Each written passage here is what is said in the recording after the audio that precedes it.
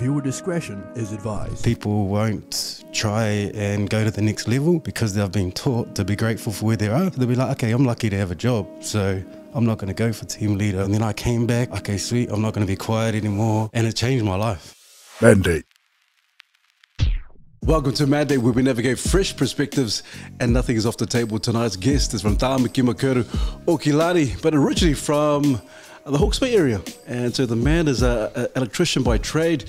The man has travelled up and across the Motu, but also extensively overseas. But the man is very passionate about writing. And so he's done freelance writing for several publications, but also had a regular column on Mana magazine.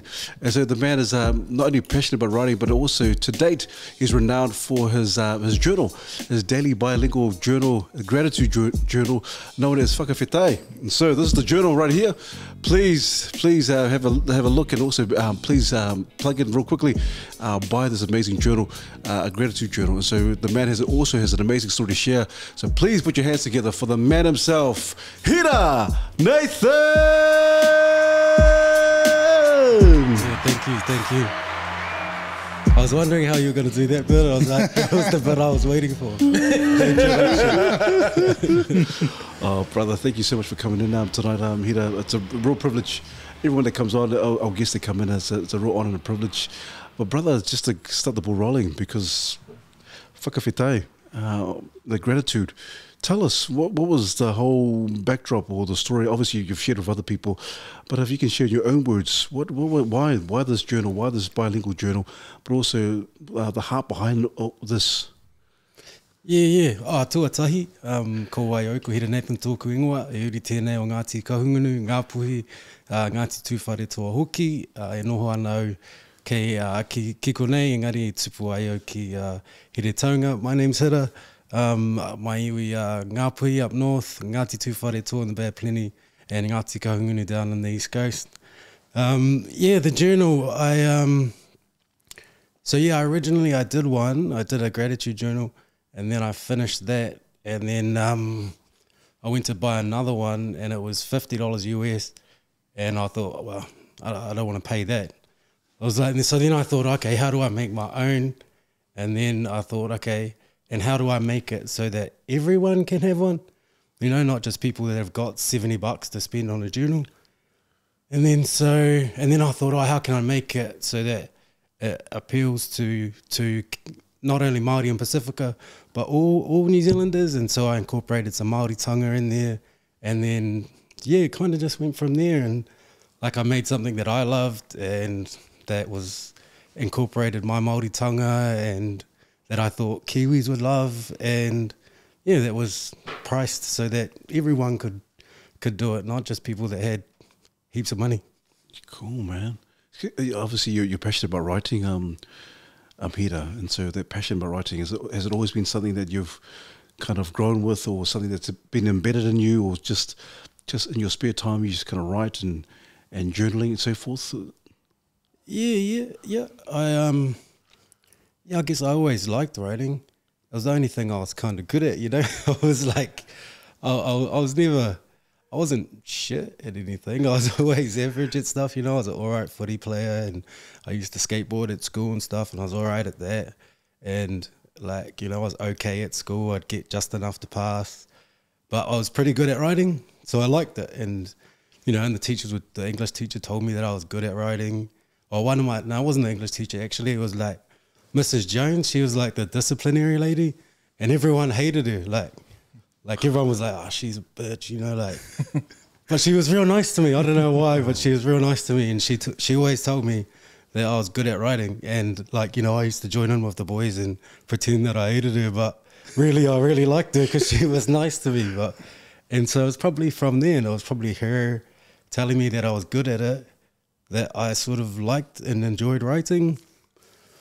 And then, and I went to university. I went to school. After I finished school, I took off to America for a little bit and the UK, and then I came back and I went to university, and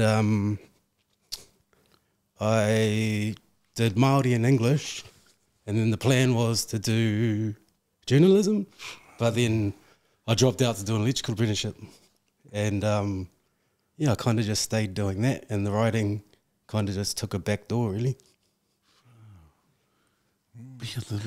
What was it about when you were doing journalism that you thought, oh, nah, that's not me, I want to change it and go into become a sparky? Oh, nothing really. I just got too caught up in the university life, man. Otago University. Tell us the truth, I was down in Otago, and I just got too caught up in that life and partied heaps and the scuffies. with the scuffies and loved it. And then so I was like, oh, okay, this is bad for me. I need to do something else after, 3 years of going to parties. I was like, oh, I'm not getting anywhere. So I was like, I did electrical apprenticeship. Oh, cool. And so eventually, would you go back to trying to? Oh no, because you're already writing. You don't need it anymore. Yeah. So I didn't do any writing, and then one day I was just like, oh, I want to write, and so I did. Cool. I just started writing, so then I started writing articles for the newspaper, and that started because I was doing kickboxing at the time, and so I started covering fight shows and stuff, and I figured out that if I could get I'd go to the promoters and say to the promoters, oh, if I write this article and it gets in the Whakawhetai Times and it gets on stuff, will you give me one of those corporate tables for free? And then they did, and then so I kept doing it, and then I was like, oh yeah, I like this, and then then I just kept writing, really. Wow. Well, obviously, it's a talent. That's a real talent, bro. Not anyone can just get up and just kind of write and get into have a regular column in Mana magazine and also several publications. And so obviously you're really good at it. And so the transition to becoming a sparky electrician, what made you kind of okay, now I need to go back to writing? I guess no. I think it was always there. I did a few short stories and I think I just always enjoyed it and always liked writing. I just used to write for myself, and I always wanted to write a book. It kind of just didn't leave, but just had a rest, I guess. Yeah. And then I was like, okay, sweet, it's time. And then I was lucky enough that I was able to get into the newspapers, and then I reached out to Mana, and then I wrote for a couple of gig guides in Hamilton, and did a few things, and Wow, man, awesome.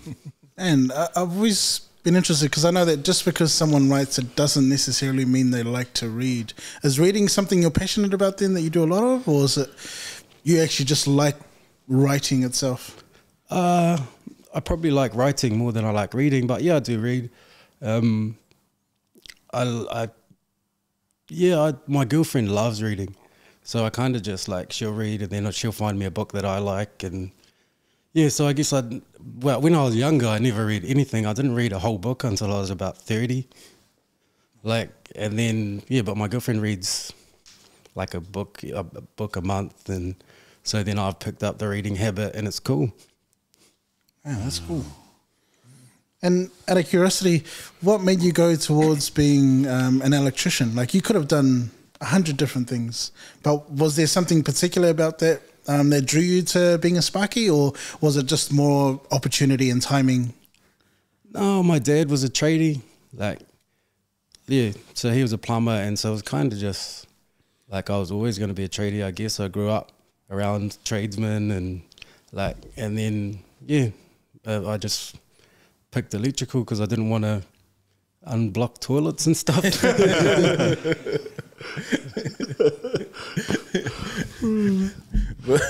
That's cool. Did your dad give you crap when he found out you were a tradie but not a plumber? No. My dad died quite a few years ago when I was in my 20s. Oh. And so I didn't get registered until after he died. So. Gotcha. Yeah. So what is it about gratitude? Also, because I know you've spoken about it before, and when we think about giving gratitude, it's give thanks. But the word gratitude must mean so much more to you. What does it mean to you? I think, like, for me, so when I did the first journal that I got given, I didn't really believe in it. I was like, oh, whatever, I'll give it a go, you know.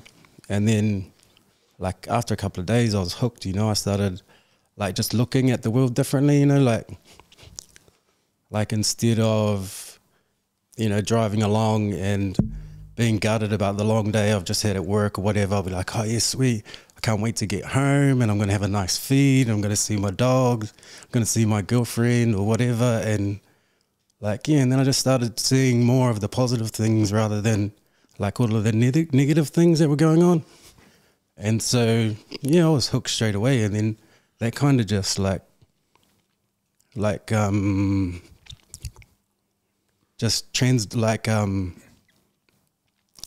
attitude kind of carried on into all the other aspects of my life. I'm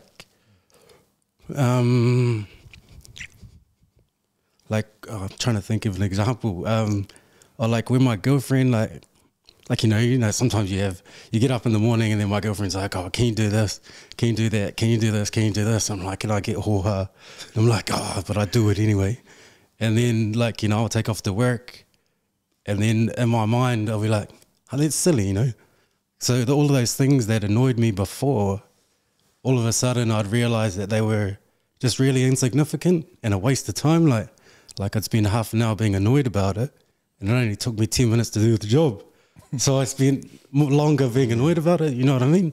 And so the practice of gratitude taught me that, like, a lot of the problems that I had were just in my own head and they weren't really problems. And so, like, yeah, and gratitude just, like, sort of transferred into the rest of my life, really. Bro, me. Do you feel before you started practicing this discipline or this type of devotion, like, were you a negative person before, or like what type, were you just like wasting energy on being negative, or you just didn't see things like that? No, I wouldn't say I was negative, but, you know, I was just normal. I think people are, like, and I listened to this podcast the other day and they were talking about, like, how humans, how we're naturally programmed to see negative things, and it's like a survival instinct from back in the days. But now we don't have to worry about, you know, lions and tigers and stuff like that. You know, those sorts of dangers don't exist anymore. So we don't need that same level of cautiousness. And so now we don't need that cautiousness, but we still are programmed to see that negative thing as a survival instinct. And so if you can sort of knock that back a little bit and see those same negative things in a positive light, then you just naturally be a bit more happy. Yeah, really good. It's so good, Hira, because I think your book is timely. I think it's real timely in terms of gratitude and being grateful and being thankful for a lot of things in life. I think a lot of people can be quite pessimistic and quite negative, and like you're saying, a kind of survival mechanism or survival instincts. But in terms of the gratitude and whakawhetai, I love the fact that you kind of put in te reo. And so was it always something that you were thinking of writing, putting in the bilingual, or was it something that, oh man, it'd be cool just by chance? No, so at the time, so I went to kohanga when I was little, but then after kohanga, back in those days, there was no kura. Like, so you went into mainstream education and you didn't learn any reo, and my parents didn't speak reo, so then it just disappeared, you know? And then, so as an adult, I started doing, like, te reo courses at the whanau and stuff, and at the time that I wrote Whakawhetai, I was doing a te reo course, and I thought, okay, sweet, how do I incorporate the reo into Māoritanga, and at the same time, it helped me have a little bit of reo in my life every day. You know, because I didn't have anyone to talk to in the reo, and so it helped me practice. And then, yeah, and so, like, it just, when I decided to write the journal, it was always going to be bilingual. Yeah. Like, I didn't even think of doing it just in English. Yeah. I think what you've done is very clever, because it doesn't come. I think, like you said, not only for our Pasifika but our tangata whenua, but a lot of our other ethnicities and other European or New Zealanders, everyday Kiwis. It's non-threatening. It's real user-friendly. Say, oh yeah, cool, and they can kind of pick it up. Now I can speak te reo as well. I want to learn how to speak te reo as well. So what you've done is real clever, brother. Awesome. Yeah. Thanks. So, yeah, heaps of people. Like I work on a project, and it's run by a French company, and a couple of the French people that I work with have picked it up, and they've learnt some new real words, and a whole bunch of people that don't have any reo in their life or whatever, and they want a little bit. They've picked it up and they've learnt it a little bit.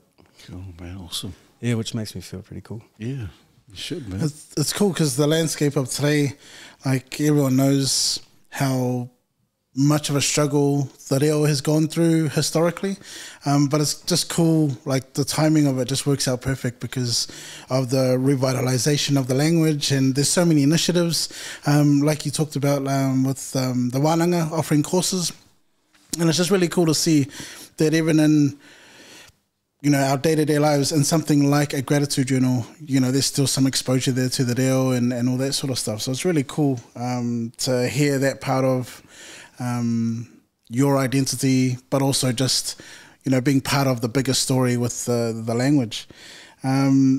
Just thinking about identity, and I think I'd read before where you'd spent quite a bit of time, at the pa tidying up and at the marae and riding horses and all that sort of stuff growing up. Like how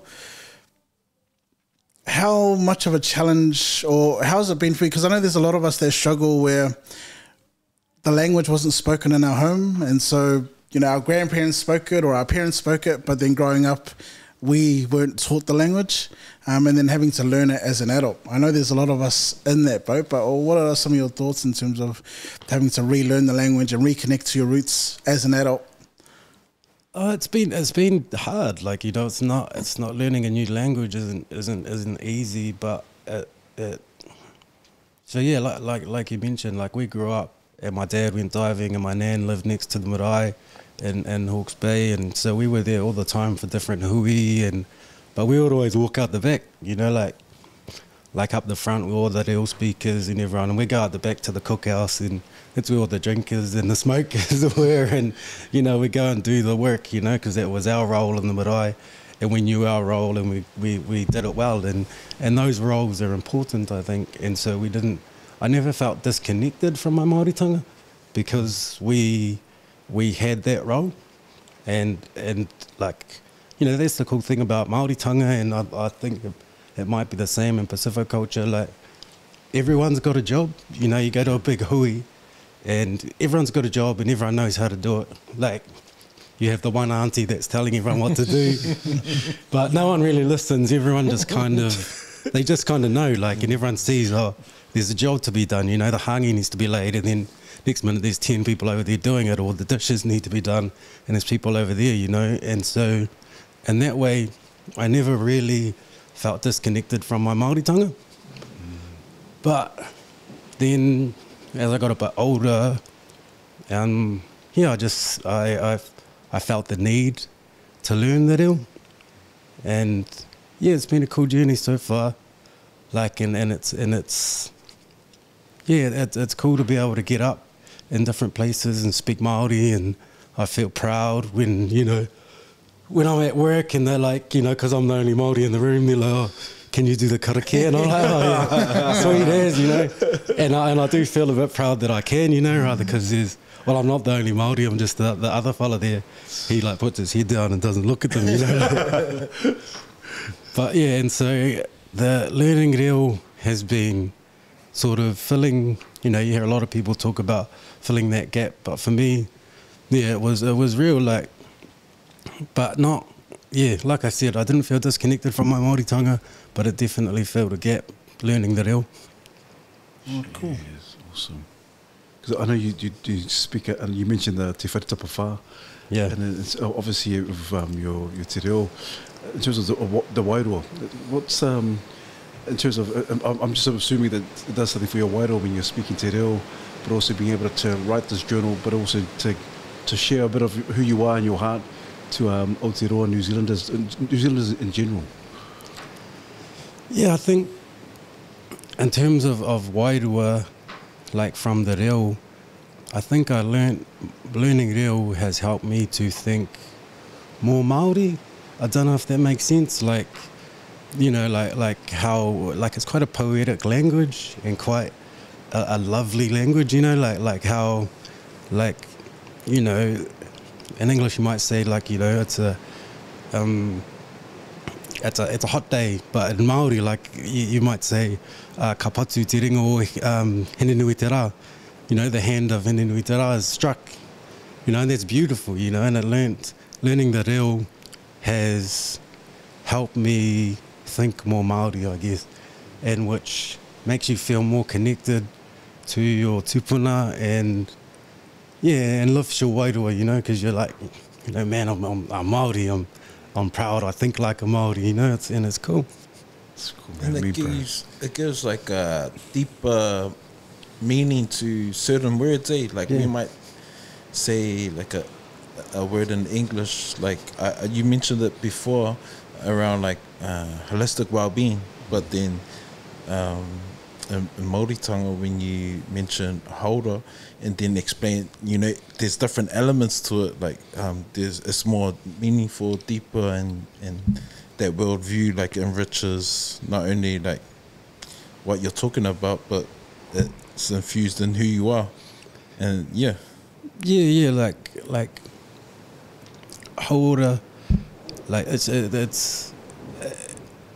you know, it's how we used to do health back in the day. There was, you know, everything was important, everyone had their role, there was nothing that was more important than anything else, you know, and we're also connected to the whenua, and so, you know, and we treated the whenua the same as we would treat anyone else. So holistically, we were never separate from anyone else. No one was better than anyone else. We weren't worse than anyone else. Everyone was the same. Everyone had their own role in society. Everyone had their own job, and the whenua was the most important thing, you know, and the environment, and we looked after it. That's cool. Are you able to, because you know, many viewers might be tuning in and they might not have that understanding of te whare tapawha, but you've incorporated it in your journal. Are you able to explain the te whare tapawha, but then also why you used it in your journal? Yeah, so te whare tapawha is like you said, I think in English they would call it holistic health, but it's about like making sure that you're just balanced, you know, that your taha tinana, your physical health is in balance with your taha hinangaro, your mental health, and your taha wairua, your spiritual health, and your taha whanau, your family health. And like, if you're, you know, you see it all the time, like with athletes that are, you know, physically, they're like on top of the world, you know, they're the best athletes in the world, but then mentally they're a bit off, or like, you know, they've spent so much time in their sports that they've neglected their whānau, you know, like, so that's not as strong. And like in te whare tapawha, in order to be truly holistically healthy or truly healthy and happy, they all need to be balanced. And like, it just makes sense to me, you know, it's simple and it makes sense. And so like the reason that I put it in the journal is because it's the same. So what gratitude also did for me was it kind of gave me a little bit of focus. Like I said, not sweating the small stuff. So not worrying about, you know, I'm a little bit fat, you know, like it's all good, who cares? But like, and so then if you can take that and go, okay, I'm going to put that into my taha tinana and be grateful for that, then you'll set intentions, like subconsciously. If you're thinking about your taha tinana, you'll go, oh, sweet, I'm going to go for a walk or whatever. And the same with your taha wairua, your taha whānau and all of that. And so that's why I put it in the journal, because I wanted everyone to be more intentional about each aspect of their lives. And also identify it, because sometimes it's hard to assess those things about yourself. We always think, when we think about mental health, all we're doing is thinking about, what are we thinking about? But we neglect the other elements in our, our whole being. And, we're and so that means we're being intentional about one thing. How can I increase my mental health, my psychological well-being? But neglecting all the other areas of your life, and and so that's cool. Like, you bring intent. Once you identify certain elements of your well-being, you can be more intentional about it. So that's awesome. 100%. Like, and that's the cool thing about Te Whare Tapa Whā is that, like, it just illustrates like that, like exactly what you said. Like, if you're living more intentionally, then you're more aware. And if you're intentional about all aspects of your health, then that's got to be much better. Cool. I'm gonna stop being, because I always I get gout.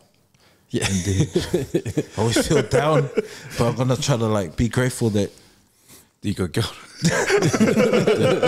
I can still do other stuff in bed. Bad example. Damn, edit this out. You're Tartina, no? Man, do you think it's harder for people to be intentional today than it was previously? Yeah, I think because we're so distracted, our phones are everywhere. Like, I just recently, I'm on this mission to try and minimize the amount of time I spend on my phone. So I deleted TikTok, I deleted Facebook, I deleted Instagram, and I still look at them, but I have to download them and then start again. So I have to actually, it's not easy. And I found myself more just more what's the word, more present. So just more present, instead of sitting there scrolling my phone, I'll pick up a book or whatever, or or I'll write something, or I'll go and pat my dogs or talk to my girlfriend, instead of sitting on the couch for 2 hours watching TikTok. Your girlfriend must be grateful now, eh?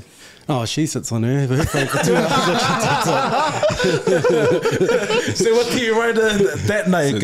I'm grateful that she's... she's ungrateful because... That's cool. Bro, that's awesome. Hira, obviously, like I said before, Hira, I think this is perfect timing. Obviously, you notice the climate of the world today, the economy and all these other stuff, global issues around the world. And bro, I think people need to really kind of check in on themselves, but also to be grateful. And so I'm just wondering, when the book's in sales, because were you surprised when it started selling like hotcakes, where you just knew that, man, this is going to be awesome for everyone? No. So so when we first did it, I self-published it. I didn't even know how to publish a book. I had to Google it. So I Googled how do you publish a book, and then it brought up, you should reach out to a self-publisher, or you can go to a publishing company. And I was like, no publishing company is going to want to do this, it's quite a niche thing. And so I self-published it, and I got 50 printed. Well, no, I was going to get 50 printed, and my girlfriend said, get 200, and then if we're still selling them in a few months, then sweet, no dramas. And then so those first 200 sold in 3 days. And then, so we got another 500, and they sold before they arrived. And then, and then it just went nuts. And then, so then I reached out to a publishing company, because, there were nights where we were up till 3 a.m, packaging and sending books and stuff, and I'd still have to get up for work at 6 o'clock, and I was like, this is too much. And then so I emailed a few publishers, and then Alan and Unwin, who republished the new version, they rang me back in 10 minutes, and they were like, yep, sweet. They didn't even ask anything. They're just like, yeah, sweet, we'll do it. And I was like, oh yeah, so I've self-published this book, and I didn't know that 4,000 copies was heaps. And so I was like, I've sold 4,000 copies and it's got a bit bigger. Do you think you could help us out? And then they were gobsmacked. They were like, how did you sell 4,000 copies? And I was like, oh, just on Facebook. And they were like, and they had me like, I went and met with the marketing department, and they were like, oh, what sort of marketing did you do? And I was like, oh, Facebook and Instagram. Man. Yeah, and it's gone crazy. I really didn't expect it. Like, we were the best-selling non-fiction title, best-selling New Zealand title, best-selling, our second best-selling book overall. The only one better than us was like an international bestseller, and then I was there for like a month, and then we've been in the top 10 best-selling books best-selling non-fiction books for a few months now. That's cool, man. Does it buzz you out that the fact that people have a book of yours that you created, and that you got a book? Yeah, it is pretty buzzy. Like, I forget a lot, Yeah. and then like I'll see something on, someone will tag me in something on Instagram or Facebook, and I'm like, oh, that's pretty cool. And then like, yeah, a couple of times I've been places like, I went to my neighbour's house, and they had like a street party thing, and I went there and I took them a book as a bit of a koha, and then they already had two, and then they're like, oh, we've already got one. And then I was like, oh, Whakawhetai kaituhi, and they're like, oh, did you write it? I was like, yeah. And then they're like, oh, can you sign it and stuff? And then like at my work, I went to a course, and one of the tutors there was talking about mindfulness and gratitude. And I said, oh, I wrote a gratitude journal. And then he was like, oh, yeah, is that Whakawhetai? I've got one. Oh, and then he went and got it, and can you sign it? And then then they got me to do some talks at the Link Alliance, at the project that I work for, and a bunch of people bought their versions in, their copies in, and yeah, it's crazy. That's awesome, bro. Because what is it telling you, Hira? What is it telling you in terms of what people are wanting and needing? Oh, I think so. I wrote it during lockdown, during the second lockdown. Like, I ran out of supplies from Mitre 10, and Mitre 10 wasn't open. So I was like, oh, what am I going to do now? And then I was like, oh, I'll carry on with this journal. And then I think, like, coming out of COVID, everyone was a bit down, and the world's been in a bit of a slump, and like, yeah, I think people just needed something to pick them up a little bit. Like I don't, should be like mental health is real, and this might not, mental health problems are real, and I don't know that gratitude is gonna fix that. Like, and if you do have mental health issues, you're probably better off going to see a therapist or something like that. But what gratitude can do is just help you to recognize those good things, instead of getting stuck in that rut, like, of the media telling you, everything's too expensive and life is shit and blah, blah, blah, and just taking a moment to go, hey, it's not so bad. I've got my family, we've got food, we've got the power still on. If the best thing you did today was wake up, that's still pretty good. Yeah, bro. And again, what I need, especially at a time like, after lockdown, it was, everyone's feeling down, and a lot of blame. Everyone's doing the blaming game. Okay, man, the government, crap. They put us in this, and then that negativity like breeds like negative perspective, but also bitterness, and then having something like this like can shift the attitude and the thinking, and it's so cool. Like you said, you can focus on the good things that are happening instead of complaining heaps about $10 eggs. Yeah. $20 eggs. I'm grateful for the beans in my fridge. Yeah, man. Yeah, 100%. Like, and the journal isn't just got gratitude in it, so it's also got at every few pages it's got little sort of reminders, and one of them's called to have a wahine ngaro, a bit of a mindfulness moment, just to stop and breathe and just be in the moment. Be in, like, count your breath, take a big deep breath, count 1, 2, 3, 4, breathe out 1, 2, 3, 4. You know, and that helps quiet your mind, because I think everyone like sometimes gets a bit overwhelmed with life, you know. Like, and you know, you get those 1,000,001 thoughts going on in your head, like, oh, you know, I've got to get home and do this for the kids, or I've got to get home and clean this, or I've got to do this for work, or I've got this bill to pay.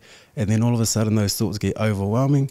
So it's always good to sort of just take a moment, and you can do it any time during the day, whenever. Like, I do it probably multiple times a day, because my mind just gets away on me, you know. And then I find myself thinking so much, and then I'll be like, okay, sweet, stop. And then I'll just breathe. And so it's got a reminder every few days in there just to breathe, just to stop and breathe. And like something simple like that can help stop those negative thoughts. I love that. Man, that's so cool. It's cool that it's like counter-programming everything, like just hearing about, you know, everything that you read online or in the news, like it's always the negative stuff that sells or that gets people's attention. So they spin that a lot, and you know, even just living life, like going to a mahi and providing and all that sort of stuff, it's so full on. Sometimes the answers are in the simple things, like stopping to breathe or being grateful. It's just really interesting to see that dynamic of the way the world is versus something so simple but almost timeless. Like, it doesn't matter where the world's going to be at, we can always choose to be grateful. Yeah, 100%, man. And like that sort of thinking just translates into other parts of our lives, you know, like you know, again, like, you know, sometimes if I'm annoyed at my girlfriend, I'll just remind myself, like, you know, of a few things that I love about her, you know, and then pretty soon that I'm not annoyed anymore. I'm like, okay, then I'll send her a text. Oh, hope you're having a good day. You know, instead of sitting there pissed off that she got me to do too many jobs in the morning. You text her back, I still love you. Yeah. And it's also got, like, so in there, I think it's also important not to ignore those negative feelings, because they do happen, you know. And it's important that you don't just pretend that everything is all good, and you push those feelings deep down, because then they come back. And so it's got out the back, it's got a section called Ngā Mura Kihu, and it's just for ramblings, and you can write whatever you want in there. And then it's got a prompt every few days called a whakaputa kōrero expression, and so that's just for you to express however you're feeling, you know, like whether you've had a bad day or a good day, or whether you want to tell someone that you love them, or I don't know, you probably shouldn't, like, if you want to tell them that they annoyed you, you can do that too. But so it's just the whakaputa kōrero is just a reminder that those negative feelings, they do exist, they do happen, they're normal, and you don't need to just ignore it, because that's not what gratitude's about. That's awesome. Obviously, you had to be intentional about what you were putting in that journal, because, you know, it's not like you just, during lockdown, you just whipped up something, oh yeah, hopefully this sounds, and it sounds like there was a lot of internal work that you already gone through, and you got these tools for you in terms of like how you look at life, what helps you slow down and be mindful. Are you able to talk about where you picked up these tools? And yeah, I don't know really. Like, I did a property investment course. We were trying to buy a house, and we didn't even know how to buy a house. And then so we did this property investment course with a property group called Asset Lab, and they're really cool, man. Like they're so awesome. I thought it was just going to be like, you know, rich people, but they were just real down to earth, like normal dudes. Like this dude Phil, Sally and Janine, like they were so cool. And one of the first things they got us to do was do the journal, the original journal that I got, and and then they also taught us about like mindfulness and doing things with intention, goal setting, all that sort of stuff. And I guess that sort of I guess that's kind of where it started, and then I just started reading books about and listening to books about mindfulness and meditation and all that sort of stuff. That's cool. And I've always sort of been into meditation, like you know, back before it was cool. Like, and everyone made fun of you and stuff. Like my best mate's dad, he was hard out into meditation. He used to meditate heaps, and so you know, we were like 15 in the 90s, talking about meditation and shit. You know, like, and so I was always from like a teenager. I was always open to mindfulness and meditation and all that sort of stuff. That's awesome.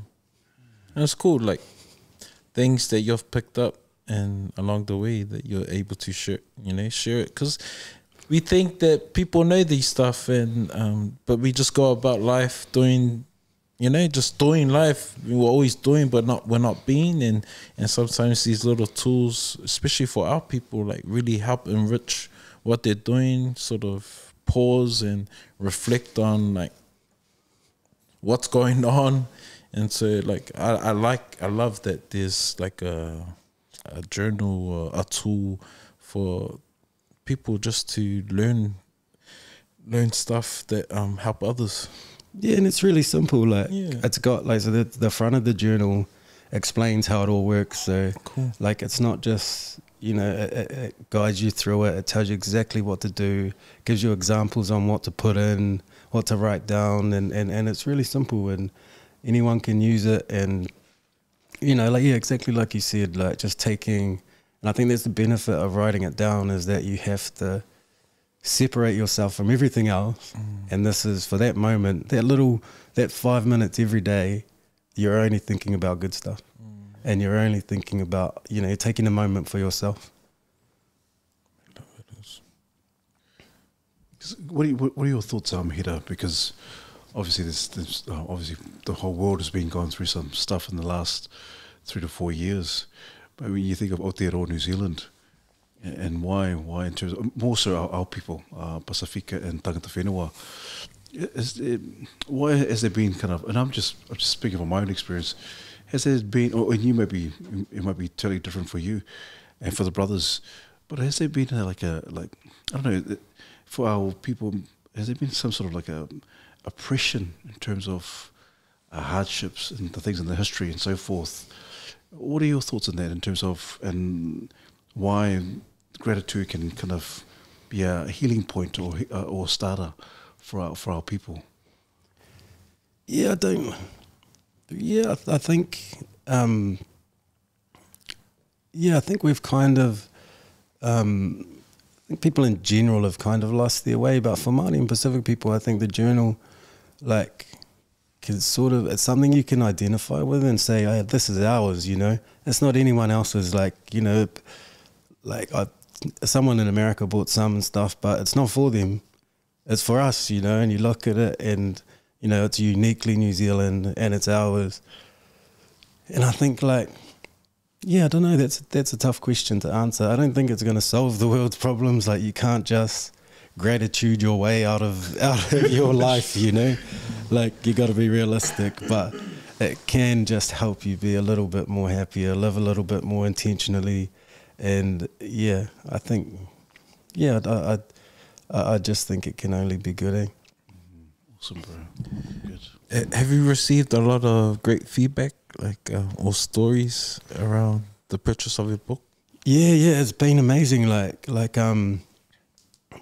had a few messages about, there was one I got that sticks out, and she talked about how she had been looking for a journal that resonated with her, and she couldn't find one, and she tried another couple of journals, and then she saw it, and then she was like, she felt like the journal found her, and she'd been filling it in every day, and it had just changed her life and all of this. And then another guy sent me a message and said, hey bro, I just want to thank you, this book has changed my life. And he was telling me how he does it for himself in the morning, but then at night him and his family sit around, and how he's got more close with his family. And hearing those things is that's kind of why I did it.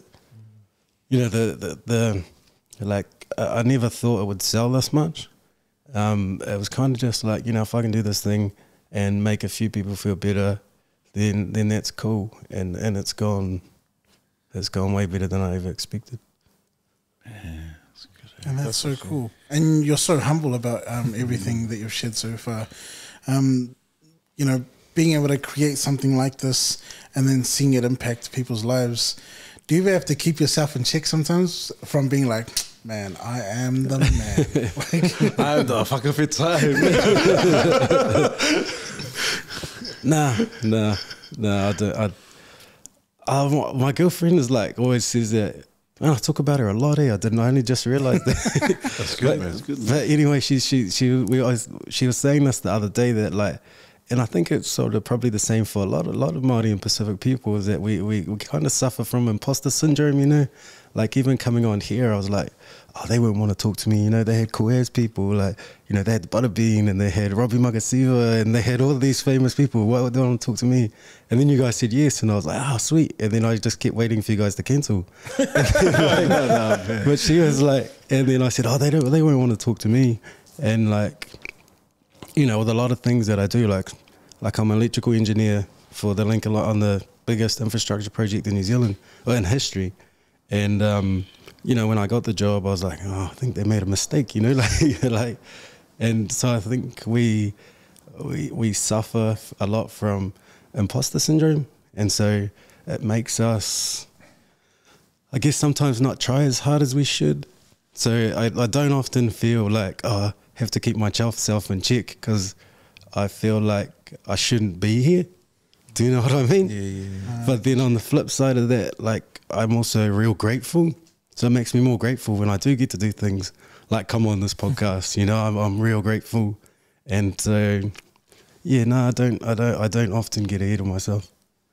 That's good, man. Awesome. perhaps, and I don't know if you'll be able to answer. I don't even know the answer. Maybe the brothers might know as well. But why does imposter syndrome, like, I'm sure we've all felt it at some time in our lives. Perhaps we're still feeling it now, but why do we feel imposter syndrome so badly, especially amongst our people, our men? It just seems like you could ask anyone in your circle and more than likely they will have gone through some form of imposter syndrome. That's a good question, man. That's a good question. That is a good question, man, because I've been hearing that lately now. Everywhere I go now, people are, imposter syndrome. So I don't know. I don't know if it's a new thing or it's always been there, but now they've just kind of labelled it or had a specific name for imposter syndrome. I don't know. I think for me personally, like, because it sounds like a new term, but that, you know, we've put a name to something that we've probably felt over the years. But for me, when I hear it, I know I can identify with it, and like just like what the brother was saying. And I think for me, it's like more around my own insecurities, and then that always having that battle of comparison. You know, we're always. And I think that's the killer of self-development. It's like when you're always comparing to someone else, like, oh, no, they're better than me. I don't belong here. And then, so I guess the way I need to identify that and like grow from it is like, oh, no. Like, there's spaces that I would go into, and especially like spaces where there's not many of people like that look like us.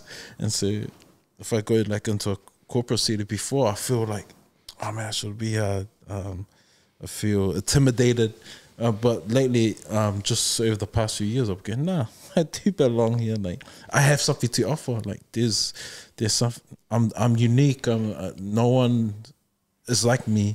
And so, you know, there's the confidence that because we're different, but we all can like contribute and help each other out. That sort of things that. But I figure it probably always pops up now and then. And to our brother, like in terms of you, man, it's a privilege to have you here. Like, I guess we have different guests that come on. We've got celebrities, we got. You know, musicians, writers, but for us, like whoever sits on that chair, we see you the same. Like when we don't identify you by what you do. Oh no, we don't identify you but what made you get there. But we want to hear the story behind who you are, and that book does it. Like I guess that book and all the accolades that you're gonna end up getting doesn't define who you are, but that's part of what you do, and we're just grateful that you chose us to to come and have a talanoa, and we see everyone the same, and yeah, and we're just grateful that, man, we got the also The brother here, the man. brother here, sharing your story and even sharing about, you know, you went to study for 3 years and just partied. And I like, It was so funny here. There was no imposter syndrome, did they? 3 years. So I like how you talked about it, because sometimes when we ask people questions, or like, well, you know, when you're interviewing someone, you're always looking for like a deep, like, I said, okay, ooh, wonder what the, like, I was just partying for 3 years. and that sort of talks about the person you are, like, you're real, like, if one thing doesn't work and, you know, you just cruise, okay, I just pivot. Yeah, But you're always looking for, I don't know if you're intentionally looking for it, but whatever is in front of you is like, okay, I'll try to make this work. Like, I love the story about the writing, you know, for kickboxing. And then, you know, you're good at it. Go, oh man, I want to get a feed. I want to get a corporate table. Yeah, and then look where it took you. So I think there's so much to learn in that, like, grow in what you have in front of you and just keep on looking at ways and how to utilize it. And you've been around the world. You're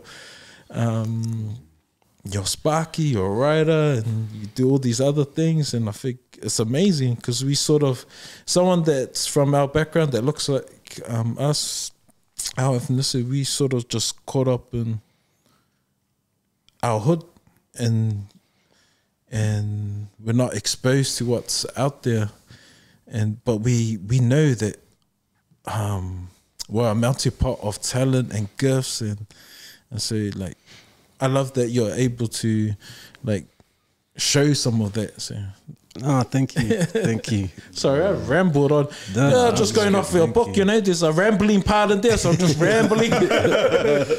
No, thank you. I appreciate it. Like, I think you're right. Like, I think there's so many talented people out there, Māori and Pacific people that look like us, and I think that's part of the thing with the imposter syndrome and stuff, is that we're told to be humble, you know, and so, like, but if we're allowed to be proud, then it shows, you know, the rangatahi that, hey, you know, I do belong there because he looks like me. He comes from the hood, you know, he comes from Hastings, he grew up in Havelock and Flaxmere, and, you know, and yeah, and so if they see people like them, like, you know, I think, what's his name? Nigel Latta, he had this, I watched him once, and he had this term, the top of the mountain, and he said everyone's top of the mountain is different, you know, and, you know, my cousin's son one day was over at our house, and he was like, oh, this was years ago, about 10, 15 years ago, and he's like, oh, what's that, uncle? I was like, oh, it's a dishwasher. And he's like, oh, what does it do? I was like, it washes the dishes. And he was like, oh, me, when I crack the lotto, I'm going to get me a dishwasher. You know, that was his top of the mountain, was a dishwasher. And we have other kids, and they, like, see their friends and their family, and they go on holidays to Hawaii and all over the world. You know, their top of the mountain is different, you know, to the top of that. So if we're out there and we're showing kids that grew up like how we grew up, a different top of the mountain, then they start to think, oh, we belong there. You know, we can get there, we can do that. And so I think that's how you change the imposter syndrome. You have podcasts like this that put our people out there and that show everyone else that we belong, you know? Yeah, well said, man. Well said, man. That's Well powerful. said. But it's interesting, hey, brothers, because sometimes we think of imposter syndrome and everyone else is thinking, man, no, you belong here. And we're the only ones in our own heads thinking, I shouldn't be here. But everyone's like, no, we're here because of you.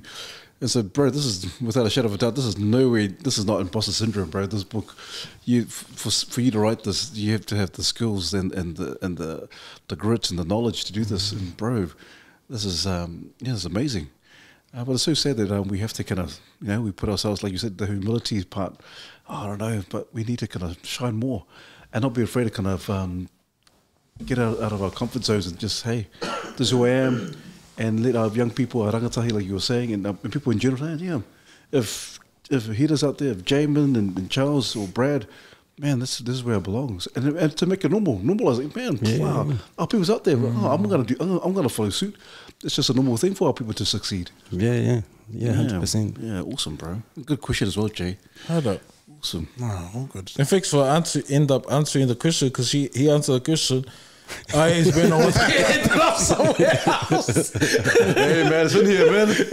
Gratitude, man. It's just the brothers having a conversation. That's good, man. Yeah, I think it just came to mind just hearing the story about approaching the publisher. Like, that must have been so... I would have felt scared to do it, thinking, even if you had sold so many copies, that's such a big leap of faith, because you don't know how they're going to react. And just, I think it takes so much courage to put yourself out there the way that you did.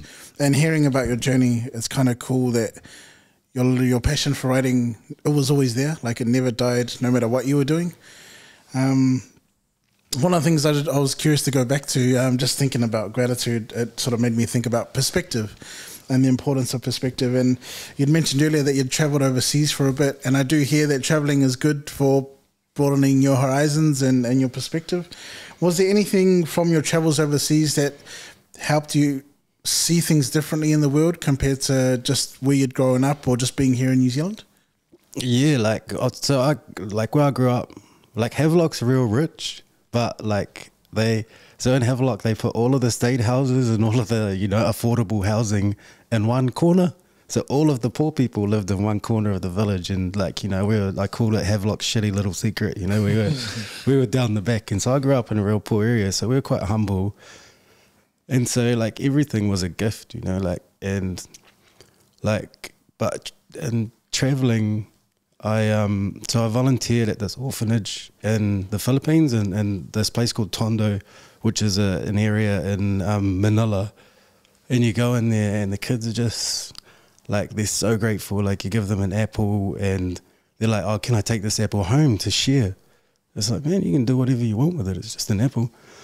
And you give them a packet of biscuits and they save it and they're so grateful. And they a lot of them don't go to school, and these are 6 and 7-year-old kids, because their parents can't afford to send them to school. So the only schooling that they got was the hour that they got to come to the orphanage. But then and that was real sad and humbling, that, and just made me realize how lucky we really were. But then there were kids that were orphans, like little babies, and you weren't allowed to touch them, because they could only have a certain amount of contact time, because they didn't want to get them used to being touched. And I was like, man, that's heartbreaking, these little babies, and you just want to give them a hug, but you're not allowed to. And it was very humbling. Jeez. That's cool. When you grew up in your area, were you a troubled kid, or do you have a close-knit family that kept you in line? Oh, I wasn't allowed to be troubled because my dad had just given me a hiding. You're a scholar. My parents were amazing. My dad worked and saved up, and we owned our own house in the area, and he did his plumbing apprenticeship, and my mum worked real hard and stuff. So I had really good examples growing up, but there was heaps of rough stuff went on around us, lots of violence, and most of my family are gang members, and my dad, he's I think all of his brothers are in the mongrel mob, but except for him. And I was asked him one day, I said, how come you didn't join the mongrel mob? And he was like, oh, I got a job. And he was like, oh, the rest of them had nothing to do, so they joined the gang. And I was like, so I was lucky that I got my dad. He was awesome. He was a hard worker, and so was my mum. And and even though we grew up in a rough area, and I still had awesome examples, and I was really lucky. That's awesome. I only ask because, you know, again, when we go back to our people and especially those from low social economic demographic,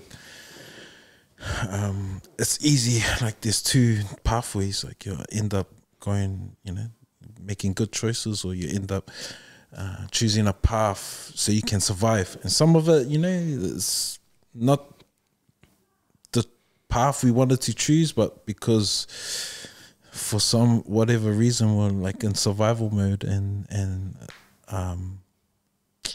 we've got a lot of young people that are still, you know, that's these two different paths that they have to choose. And so hearing your story around, like, you know, man, you had no choice in terms of like, you had positive influences around, even though your circumstances might have said, hey, there's this other pathway, come, you know, you got family members here, but it was, you know, you had good influences in your life that kept you away from it. Yeah, I think I think everyone wants to go down the good path, you know. Yeah. It's just that like some people just don't know how, you know, that no one teaches them, and everyone forgets about them, and you know, they just see this troubled kid that turns up to school and is a little shit. And you know, and I don't blame the teachers, because they got 30 other kids to worry about. They can't spend the whole day looking after one kid, you know, if that's being difficult.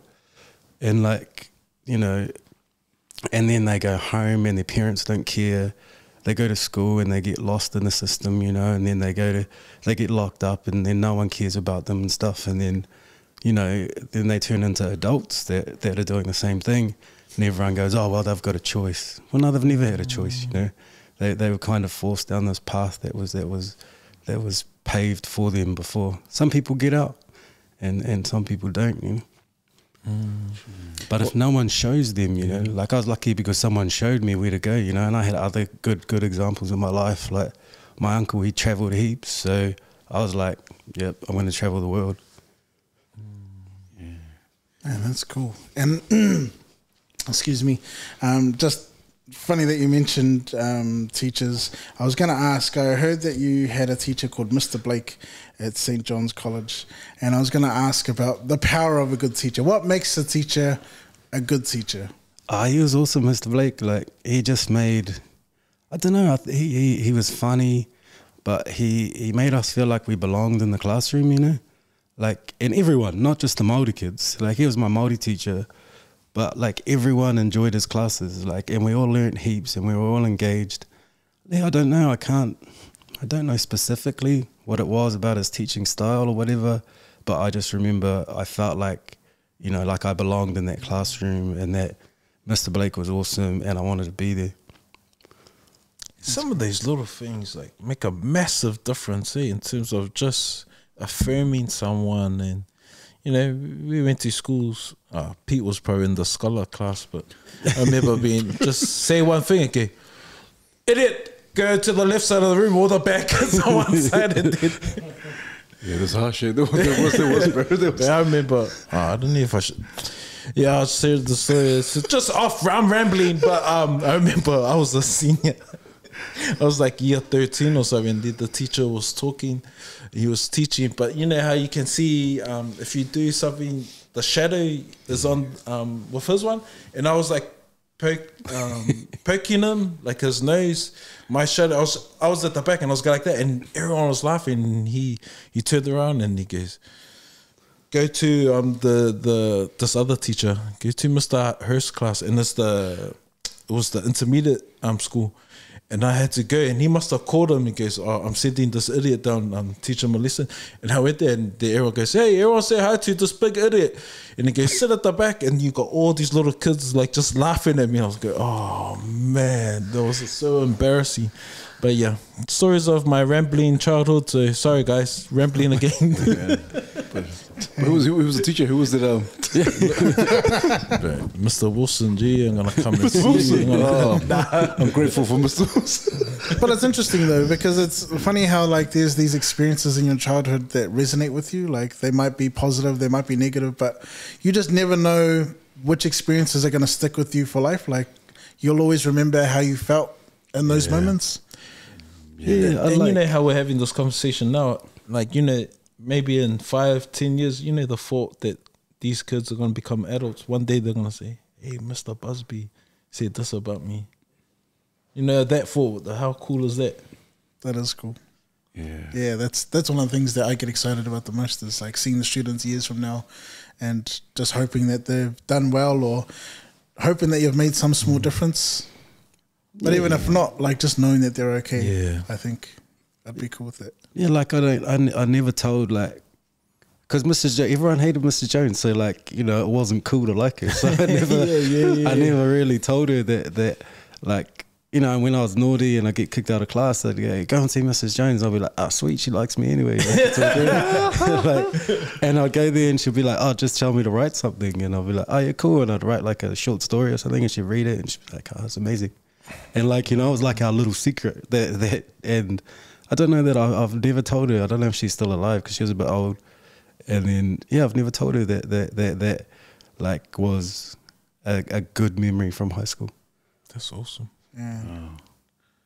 That's cool. That's good, eh? I know just from like my previous teachers, like they live for that stuff, eh? Like I've gone back to there's like 3 teachers that inspired me to be a teacher, and I made sure I tracked them down to be like, man, thank you. Like I learned life lessons from being in their class, and often I find that's for myself what separated them from the other teachers was everyone could teach about writing or reading or maths in some way, shape or form, but the teachers that I remember were the ones that taught me about life. Sometimes it was unintentional, and it was only upon reflection that I was like, bro, that's a mean life lesson. I should remember that.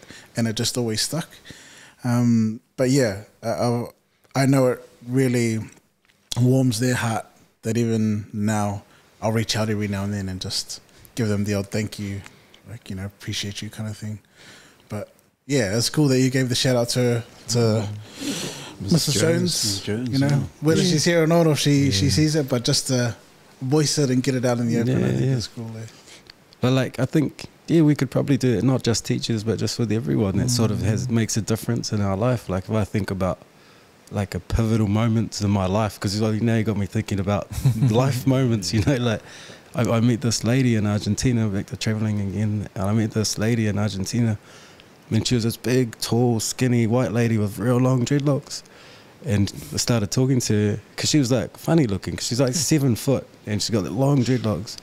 And then I started talking to her and she's a Rasta. And I was like, oh, this is out of it, because I love reggae music. And we started talking about reggae and stuff. And then anyway, we went on this boat tour, and then the tour finished. And then later that night I went to go out for dinner, and she was at the same restaurant, but all the tables were full. And I was like, oh, you can come sit with us. I was like, oh, yeah, cool. And then we sat down, and she was a sociology professor somewhere in America, and she talked to me about, like, she said, oh, you're Māori? I was like, yeah. And then she talked to me about how colonized cultures and marginalized cultures often stay quiet. They don't say much, and like, especially in like meetings and things, everyone will stay quiet. You don't say anything because you know your place. That's your place. And I was like, oh yeah, that's me. You know, even if I've got something to say, I won't say it. And then like she was also talking about how like often like marginalized or people won't try and go to the next level because they've been taught to be grateful for where they are. So they'll be like, okay, I'm lucky to have a job, so I'm not going to go for team leader, or I'm not going to go for supervisor because, man, I'm good where I am. You know, I'm making good money. And I was like, oh, that's me. And then it really resonated with me. And then I came back to New Zealand, and I was like, okay, sweet, I'm not going to be quiet anymore. I'm not going to settle. I'm going to just try my best at everything. And it changed my life. Like from that day, like I was just like, okay, I'm going to try everything and I'm going to give it 100%. Oh, wow. Yeah, that's encouraging. That's cool. Argentinian? Yeah. Woman. No, she was American, but she was, yeah, and she was cool. Like, and it was just a random conversation in this restaurant in Argentina, and it changed my life. Jeez. I love experiences like that. Yeah. It's so awesome because you never know what you're going to learn from strangers. And then sometimes I'm always like, man, I wonder what they got up to after that. Like, do you remember the name of the... No, Damn. And I reckon it's like a little bit more magical like that, you know, like mystery. it's like mysterious. yeah. And like, and she was right, you know, like if you think about like, and so back then I was real quiet, like I kind of didn't say anything at all really. Like I was the dude that turned up to the parties and like with my head down and walked in and just talked to the people that I knew. And then so I had to practice talking to strangers, you know, and so I started by practicing talking to the shopkeeper. And then like I had to practice talking to strangers because I was like, okay, I'm not going to be quiet anymore. And then so that's how I started. And then just slowly, and now I don't shut up. But how much has that like changed your life? Because I know a lot of people that are quite reserved and then too bit intimidated to put themselves out there, and so hearing your story, that's been amazing. Look what you've gone on to do. Yeah, I think like, yeah, no, it was a pivotal moment in my life because then I went to work and I was like, okay, I'm going to be a team leader, and then like, you know, not long after that, I was the team leader, and then I was like, okay, I'm going to tell them I want to be the supervisor. And I went over and I was like, okay, I want to be the supervisor. What do I have to do? And they said, oh, we'll put you on this course, So, okay, sweet. Then I was like, okay, I want to get on the leadership development course. How do I get on that? And then they said, oh, yeah, we think you'd be a good candidate. And then no one said anything. So I said that to my boss. Then I went to his boss and I said, oh, I want to be on the leadership development program. How do I get on that? And he said, oh, yeah, we think you'd be a good candidate. But they didn't put my name in. So I pointed to his boss and then said, oh, these two guys said that I'd be good for the leadership development program. How do I get on that? And they said, oh, we'll just sign you up. And then so he signed me up, you know, like. And so I just, yeah, and then I got the job as the contract manager. And then, yeah, now I'm an electrical engineer for the city rail link. And so like, just not being quiet and asking for things just changed my life, you know. And like you said, it's like reaching out to the publishers and saying, hey, can you help me with this? Changed my life. Because it sounds like there's a change of thinking, and so it changes the way, there's an intentionality of what you do. So you go speak it, and then the actions follow. Or I don't know. I try to figure out like the whole, how, you know, putting yourself out there changes your trajectory of life. Yeah, like 100%. There's a saying, I remember, closed mouths don't get fed. And so like you know, you're that person that, man, and open your mouth and I think that's another thing with gratitude. Like what it showed me was that, you know, if you're grateful for all of the things and little things in your life, then you've got enough. And so if you're starting from a place where you have enough, when you ask for something, like you ask to go, oh, can I go on the leadership development program? And they say no. You're like, okay, it's all right, because I've already got enough. You know, like I'll go off and do this thing. Okay, I'll go try write a book. You know, if that doesn't work out, then, you know, it's okay because I've got enough. Or I'll go and try this thing, or like whatever, and try or take risks and try all of these things, because if I fail, it doesn't matter because I've got enough. Yeah. Nothing goes to waste here. Yeah. No. Nothing goes to waste. All the experience you Yeah, kind of 100%. garnered from, even if, you know, some people might not make it, but hey, you've got all this experience. Bro, I tell you what, Hira, people who are watching this and listening to this, and I can imagine, because a lot of our people in our tangata whenua are thinking, man, that's me. I don't say enough. I'm too quiet. I'm too reserved because I don't want to, you know, I want to do this. I want to better myself, but maybe there's just a cap for me. Just as good as it gets for me. And bro, I think you may very well have changed a lot of people's perspectives. Like, man, that's me. Why am I settling for less or for second best? Yeah, it's because I think we learn from a young age, like Māori and Pacific people, like when you crack a job, you know, you've made it. You know, you've made it. You got a job now, you made it. And they're not told, oh, you can be the CEO. You know, so they don't go hunting for that CEO job, because they were told when you get a job, you know, you've cracked it, you've made it, you know. And everyone's like, oh, man, I got a flat, I got a job, you know. And that's awesome, you know, if you're taking steps forward, that's awesome. But that's not the end, you know. You got to keep going, go a little bit more, a little bit more, a little bit more. Man, that's awesome, man. I think a lot of men are going to be really encouraged And I think that's what a lot of our men might just need, just at this moment. Like, man, I just need an extra nudge. I need a bit of a push. So if Hira's doing that, and your story, obviously this has kind of amplified your voice in terms of not being quiet, and the book you've written. And so I think a lot of our men need to hear what you just said, or listen to, or just visualize. Oh man, I can do better than what I'm doing right now. Yeah, hard out, like just give it a try. You know, like you know, I gave the journal a try, and it's you know, it's we're up to 14,000 copies now sold, and I thought, you know, at the time I thought it might sell 50, and I just went, all right, I'm going to give it a go. You know, and so if you're thinking about something, or you want to do something, or you've got this good idea, just give it a crack. You know, you got nothing to lose. Yeah. And I like that because it sort of touches on like the other part of imposter syndrome is like that fear of failure. Like everyone, and we sort of talked about social media and things like that, and you know, everyone's even more terrified to fail because you know, no one wants to be a meme or thrown up online and going viral, all that sort of thing. So it makes trying new things really scary, but I've never heard it put that way before in terms of like starting in a place where we have enough. Like if we fail, it's all good. Like we have enough. So I just, yeah, really grateful for that specific insight. That's definitely something I can apply to myself. So, no, just really interesting to hear that take on it. So good, Hira. What's next for you, brother? Like, you've written this journal. I hear there's another journal in the works. Yeah. So we got a kids one. I'm working with my friend Jessie. She's a teacher out west, and yeah, she's helping us. We just finished the first draft. I don't know if I'm allowed to tell anyone. Actually, I might get in trouble. We'll edit that up. Nah, it's all good. They're pretty good down at the publishing company. But like, yeah, so we just finished the first draft. It's pretty cool. I won't go into much detail because the publisher might get angry at me. But yeah, no, I'm really excited. It's pretty cool, and everyone. So what we did, and I did the same thing with my journal. We sent out samples to people, and then we got them to give feedback, and we got some good feedback, and you know, and everyone's kind, and they say, "Oh, this is awesome," but that's not what we're looking for. We're looking for someone to go, "Okay, this was a bit rubbish. This was a bit rubbish," and we got a few of those, and we fixed some things up, and yeah, it's looking really good, I think, and the publisher loves it, and there's a book designer loves it, and all the people we gave it to love it, and so I'm really looking forward to getting that out. It's going to be cool. That's cool. That's awesome.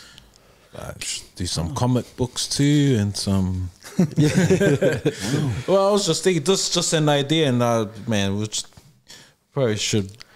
We'll just we have a conversation, but it'd be cool if we like for us boys like just to model the effectiveness and the journey of this journal, like we all get one each, and then and just then we'll go through it together, like until we get to the end. And but in between, we keep on checking in on each other and seeing how we are, and if there's been an impact or not. Yeah, if there's been a growth in our. It's a good challenge, yeah. Yeah, it'll be a cool challenge. We'll call it the. Whakawhetai challenge. I love it. Challenge, yeah, and we'll tag you in and keep you in the loop.